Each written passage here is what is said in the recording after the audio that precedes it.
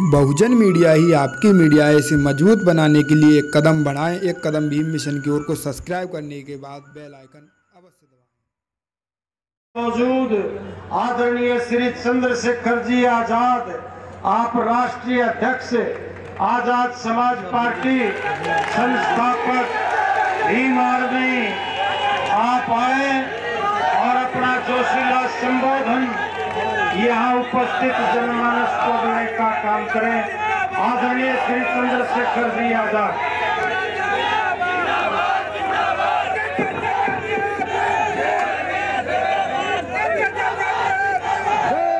जय भीम। नीचे कर लीजिए, बैठ जाइए। समय हम पे थोड़ा सा कम है क्योंकि हमें तीरथ जाना है। बहुत कम समय में हम आपके बीच बात रखेंगे, तो चाहूंगा कि आप लोग जो है शांति सुने। जय भीम, जय भीम, जय भारत, जय भारत, जय संविधान, जय संविधान। बहुजन समाज में जन्मे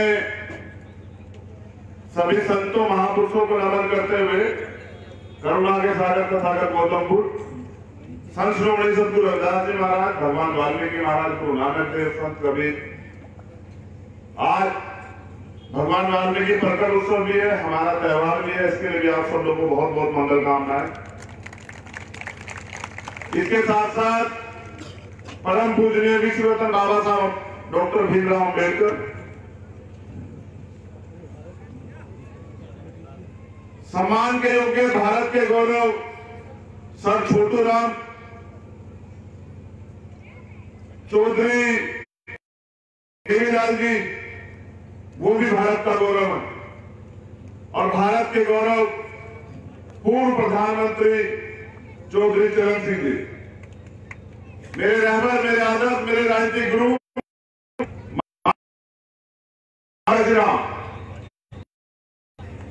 इस मंच पर उपस्थित भीम आर्मी आजाद समाज पार्टी के तमाम कार्यकर्ता, पदाधिकारी, नेता, जो मान्यवर साहब श्री काशीराम साहब के साथ रहे, मैंने उनको सुना, वो मेरे गुरु के साथ रहे, मैं उनका सम्मान करता हूं। आदरणीय ओम प्रकाश चौटाला जी, जो हरियाणा की जान शान भी है। देखिए, चीजें बड़ी साफ है। जो अपने महापुरुषों के दिखाए रास्ते पे नहीं चलता, वो अपनी दुर्गति का खुद जिम्मेदार होता। और ये बात मैं तमाम हरियाणा के लोगों को कह रहा हूं, बड़ौदा की धरती से मेरे सामने बैठी बड़ौदा और हरियाणा की महान जनता, हमारे सम्मानित बुजुर्ग नौजवान साथी, हमारी माताएं बहनें, सर छोटूराम ने कहा था कि जमींदारी छोड़ो, सरकारी नौकरी पकड़ो। उसके पीछे उनकी दूरदृष्टि थी। उन्होंने कहा कि मंडी और पाखंडी से बच के रहना, लेकिन हमारे लोगों ने नहीं माना। आज जो सरकारें हैं वो मंडी और पाखंडी वालों की है। मंडी समझते हैं व्यापारियों की, पूंजीपतियों की, गरीबों की सरकारें नहीं है। और पाखंडी जो धर्म के नाम पे, राज के नाम पे छल करके वोट लेते हैं, मैं उनकी बात कर रहा हूं। ये मैंने नहीं कहा, ये देश के बड़े नेता, भारत के गौरव सर छोटूराम जी ने कहा। बुरा यह है कि हमारे लोग जानते हैं, मानते नहीं, उनके दिखाए रास्ते में नहीं चलते। आज जो किसान अध्यादेश जो बिल पास हुआ, वो बिल इसलिए पास हुआ क्योंकि आपका प्रतिनिधित्व लोकसभा में नहीं है। अगर यहां से हमारे आदरणीय एक भी साथी जिम्मेदार रहा होता, तो मुझे उम्मीद है कि नरेंद्र मोदी के सामने खड़ा होकर अभय सिंह चौटाला के परिवार का एक भी आदमी वहां होता तो जवाब मांगता।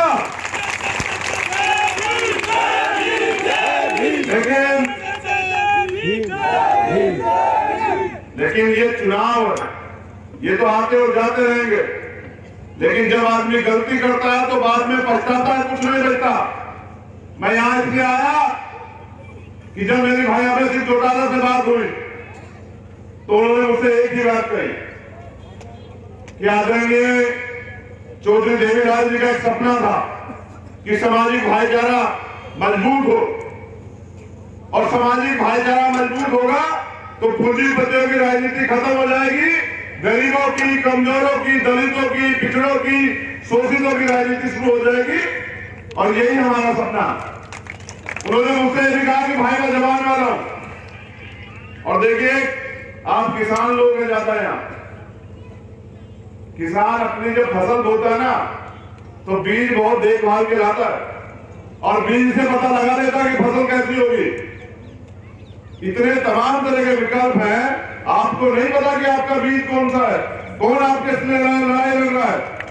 अगर ऐसे धोखा खाते रहोगे तो फिर धोखे में रहोगे। इन्होंने कहा कि भाई जब जाट आरक्षण आंदोलन हुआ था ना, तमाम नेता जो है राजनीतिक पार्टियों के हिसाब से बात कर रहे थे और मैंने समाज के बीच जाके कहा कि राजनीति बाद में, पहले समाज है। जहां मेरे भाइयों का खून गिरेगा, पसीना गिरेगा, वहां पे सिर्फ चौटाला खून देने काम करेगा। मेरी तो पहचान ही आंदोलनकारी है, राजनीतिकारी नहीं है। जो व्यक्ति अपने समाज के साथ खड़ा होता है ना, समाज को उसका हाथ पकड़ना चाहिए। अगर उस समय भाई ने भी राजनीति की होती तो यहां दुर्दशा बहुत बुरी होती। मैं इस बात को इसलिए कह रहा हूं कि मैं आरक्षण से लेकर तमाम अधिकारों की लड़ाई रोज लड़ता हूं। आपका बीज बहुत मजबूत और वो बीज है जो भी आदरणीय ओम प्रकाश चौटाला जी के नेतृत्व में सरकार को जवाब दे रहा है, जेल काट रहा है, लड़ रहा है, आंदोलन कर रहा है, लेकिन आपके स्वाभिमान को झुकने नहीं दे रहा है। किन की बातों में आ रहे हैं? वो जो हमेशा अपनों को चलते आए। कौन सी भारतीय जनता पार्टी? उनके झूठे वादे तमाम नौजवानों से कहते कि रोजगार देंगे, दिया? जिन्हें दिया उन्हें हाथ उठा के बता दो। इस पंचायत में आप समाज के पहुंचे, कह रहे थे महंगाई हटाएंगे, हटाई। कह रहे थे भ्रष्टाचार खत्म कर देंगे। आप किसी दफ्तर में चले जाइए, बिना घूस के कोई काम नहीं होता। कह रहे थे महिलाओं को सुरक्षा देंगे, लेकिन जितनी अत्याचार हरियाणा में और पूरे देश में जहां जहां की सरकारें हो रहे हैं, आप विश्वास कीजिए कहीं भी नहीं होते। रोज हरियाणा में कानून की धज्जा उड़ाई जाती है, इन्हीं की सरकार है। और ये लोकतंत्र का दुरुपयोग करके ये कहते हैं कि 4 साल सरकार रहेगी। क्या करोगे 4 साल में? जो किसान अपने खेत की फसल को अपने बच्चे की तरह पालता, गौर से सुनिएगा, जो किसान जैसे अपने बच्चे को पालता है ऐसे अपनी फसल को पालता है। और दुर्दशा ये देखिए कि किसान खेत में या घर पे फांसी लगा के मरता है और उसका बेटा जो है, क्योंकि बड़े पैमाने पे जो आर्मी में जो लोग हैं, सेना में जो लोग हैं, जो देश की सेवा कर रहे हैं, वो बॉर्डर पे शहीद होते हैं। वो वहां रोता है कि हमारे माँ बाप के यहाँ कमर में लाठियां पड़ रही है सरकारों के नेतृत्व में, जब ये अपने अधिकारों के लिए लड़ रहे हैं। क्यों आपका दिल नहीं पसीजता?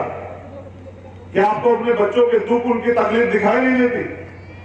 कौन सी लड़ाई लड़ रहे हैं हम लोग कि जिसमें आप अपने बच्चों को, तो भारतीय जनता पार्टी या कांग्रेस की सरकार है, राजनीतिक रूप से सरहद पे सेना का यूज करती है। सब तो आपके सामने, किन पे भरोसा कर रहे हैं? ये लोग ना पहले आपके थे, ये पूंजीपतियों की सरकार है और ये पूंजीपतियों को ही भला कर रही है। पूरे कोरोना काल में इनका भ्रष्टाचार चरम पे रहा, देश की इकोनॉमी डूब गई। लेकिन यहाँ अडानी मंडी वाले लोग जो सर छोटू राम कह के गए, वही मंडी वाले लोग अडानी अंबानी दूसरे तीसरे नंबर पर चले जाते हैं। ये कैसे हो सकता है कि घर में पैसे की कमी और एक आदमी जो पैसे में सर्वोच्च हो रहा हो? इनको कुछ नहीं करना, इनको सिर्फ और सिर्फ इस देश के किसान की रीढ़ तोड़ देनी है, इनको कमजोर कर देना है, उनके हक अधिकार छीन लेने। इसलिए लोकतंत्र में कहते हैं कि जनता जो चाहती है वो होता है, लेकिन सारा किसान विरोध में है। लेकिन इनके कान पर जू नहीं रहेगी। इन्होंने बिल से पीछे मार्शल लगा के ये पूरा बजट पास कराया। अब भी इन पर भरोसा करेंगे हमारे लोग? यहाँ एक ही प्रत्याशी है जो दौड़ में भी है और उसका अगर सामना है तो उनके अपने लोगों से, दूसरों से नहीं है। अगर इंडियन नेशनल लोकदल के कार्यकर्ता और आजाद समाज पार्टी भीम आर्मी कार्यकर्ता आज के बाद ये ठान लेके अगले 2 दिन वो लोग सोएंगे नहीं, पूरी ईमानदार जाके फील्ड में काम करेंगे, तो मैं गारंटी देता हूं कि जोगेंद्र मलिक सबसे ज्यादा वोटों से जीतकर यहां आएंगे और एक नई लहर पूरे देश में चलेगी। अगर आपका भरोसा कांग्रेस पे हो तो मैं माफी चाहता हूं आपसे। ये वही कांग्रेस है, इस देश में किसानों के एक और बड़े नेता हैं थे चौधरी चरण सिंह जी, प्रधानमंत्री तो बने, लेकिन एक भी दिन प्रधानमंत्री काल में सदन में नहीं घुसने दिया इन लोगों ने। इतना प्यार करता है कांग्रेस के लोग आपसे, इस बात को याद रख लो। अगर तुम्हें भूल गए हो, मैंने कहा कि अगर जो कौम अपना इतिहास भूल जाती है उसकी दुर्दशा होती है। ये वही कांग्रेस है, चाहे सर छोटू राम हो, चाहे चौधरी देवीलाल हो और चाहे चौधरी चरण सिंह हो। अगर सबसे ज्यादा रोड़े, अगर मैं झूठ बोल रहा हूं तो आप अपना इतिहास चेक कीजिए कि अगर सबसे ज्यादा रोड़े इनकी राह में किसी ने अटकाए हैं तो वो कांग्रेस ने अटकाए हैं। और वो कांग्रेस जिन्होंने तब आपकी लड़ाई नहीं लड़ी, तब आपके जिनको आप आदरणीय सम्मान्य मानते, तब उनको जो है नीचा दिखाने का काम किया। आज वो आपकी लड़ाई लड़ेगी क्या? नहीं लड़ेगी। वो तो गरीबों की और आपकी बात इसलिए कर रही है क्योंकि वो चाहते हैं कि सत्ता में दो ही लोग बने हैं, क्या तो भारतीय जनता पार्टी या फिर कांग्रेस। लेकिन मैं कहना चाहता हूं, यहां दलित समाज के नौजवान बैठे हैं, बड़े गौर से सुनना और घर जाके अपने दिल में इस बात को अमल में लाना कि ये राजस्थान है पड़ोस में, और सबसे ज्यादा दलितों पर अत्याचार अगर कहीं हो रहा है उत्तर प्रदेश के बाद, हरियाणा के बाद, तो वो यही हो रहा है। कांग्रेस की गवर्नमेंट है। ये राजनीति करने हाथों तो जाते हैं, लेकिन ये वहां नहीं जाते हैं। ये आपके हितैषी कभी नहीं हो सकते हैं, क्योंकि मंडी और पाखंडी जो दोनों चीजें हैं ना, इनको चलाने वाले पूंजीपति लोग हैं, चाहे भाजपा भारतीय जनता पार्टी हो या कांग्रेस, ये दोनों एक है। ये एक सिक्के के दो पहलू, दिखते तो दो हैं लेकिन अंदर से एक है। इसका बड़ा उदाहरण ये है, आदरणीय चौटाला जी सुन रहे होंगे, मध्य प्रदेश में वोट तो दिया था कि भाई भाजपा प्रेम करता है जितना आप तमाम लोग करते हैं। आज बड़ौदा की धरती पे कि इस देश का बड़ा परिवार है, उसके मान सम्मान के लिए हम लोग खड़े हुए हैं। मेरे आज भी याद है, मैंने माननीय काशीराम साहब को बहुत करीब से बड़ा प्रकाश भारती जी बैठे हैं। उन्होंने जब 1990 में रैली की थी ना बोर्ड क्लब पे, चौधरी देवीलाल सिंह जी ने, और ऐसे ही जैसे मुझे यहां बुलाया गया सम्मान देने के लिए, समाज को सम्मान देने के लिए, तो ऐसे ही माननीय साहब श्री काशीराम को बुलाया था। और उन्होंने जब इस व्यवस्था ने देखा पूंजीपतियों की कि कमेरे और किसान, मजदूर, गरीब, दलित एकजुट हो रहे, तो सत्ता तुमसे छीन लेंगे। इसलिए षड्यंत्र करके तमाम तरह टुकड़े किए गए, भाईचारा खत्म किया।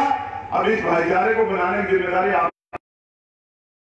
क्योंकि कोई धर्म जो है नफरत करना नहीं सिखाता। मुझे सुनने के लिए बहुत बहुत आभार। मैं आपसे 3 तारीख को आप सभी लोग अपनी जिम्मेदारी अदा करें लोकतंत्र में, क्योंकि लोकतंत्र में जिम्मेदारी एक दिन के लिए नहीं है, आगे 4 साल है। और मैं ये भी वादा करता हूं कि हम आगे आने वाले दिन पूरी मेहनत से काम करेंगे। और याद बैठे में जिनको लग रहा है कि वो साहब विधायक है, हो सकता है वो इस प्रदेश के मुख्यमंत्री बने। आप तो आने वाली 3 तारीख को एनएच के निशान के सामने जो है बटन दबा के, और आप लोग जोगेंद्र मलिक जी को विधानसभा भेजने का काम करें और ये वादा करें कि यहाँ पूंजीपतियों की सरकार को उखाड़ देंगे। अगर आप ऐसा नहीं करते हैं तो याद रखिए कितने लोगों की कुर्बानी लेंगे आप। वो जो आंदोलन था ना, जाट आरक्षण आंदोलन, वो आपके बच्चों के लिए था कि आपके बच्चे आरक्षण के लाभ से सरकारी नौकरियों में जाए। और मान्यवर काशीराम साहब और चौधरी देवीलाल साहब ये चाहते थे कि जब 52% रिजर्वेशन ओबीसी के बच्चों को मिलेगा तो 100 में से 52 बच्चे जो हैं ओबीसी समाज के, जाट के बच्चे जो हैं, कश्यप के बच्चे जो ओबीसी जितना भी बैकवर्ड है, वो आईएएस, आईपीएस, डॉक्टर, इंजीनियर बनेंगे। और जब वो डॉक्टर इंजीनियर बनेंगे तो समाज का विकास होगा। और ऐसी मेरी मंगल कामना है कि आप इस आंदोलन में साथ देंगे तो दोनों हाथ उठा के भी मजबूती मिलेगी कि आप इस आंदोलन को आगे बढ़ा रहे हैं। 3 तारीख में क्या होगा? आवाज नहीं आ रही है, क्या होगा 3 तारीख में? सोना नहीं है, जाके दूसरे व्यक्ति को प्रभावित करना है। वोट सिर्फ देने से चुनाव नहीं जीता जाता, तैयार करनी पड़ती है। माता बहनों से भी कह रहा हूं, वोट तैयार करनी पड़ती है। जो लोग सोचते हैं वोट से कुछ नहीं होता, वोट देने नहीं जाना है, उनको भी लाना है पोलिंग बूथ पे। और जो लोग ये सोच रहे हैं कि गुमराह हो रहा है कि कौन जीतेगा, जो वो वोट है जो शिफ्ट होता है कि कौन जीतेगा, तो कान खोल के सुनिए, जोगेंद्र मलिक जीतेगा, आदरणीय ओम प्रकाश चौटाला जी जीतेंगे, हमारा भाई ओबीसी चौटाला जीतेगा और यहाँ गरीबों की सुनवाई होगी। जय भीम, जय भारत, बहुत बहुत धन्यवाद।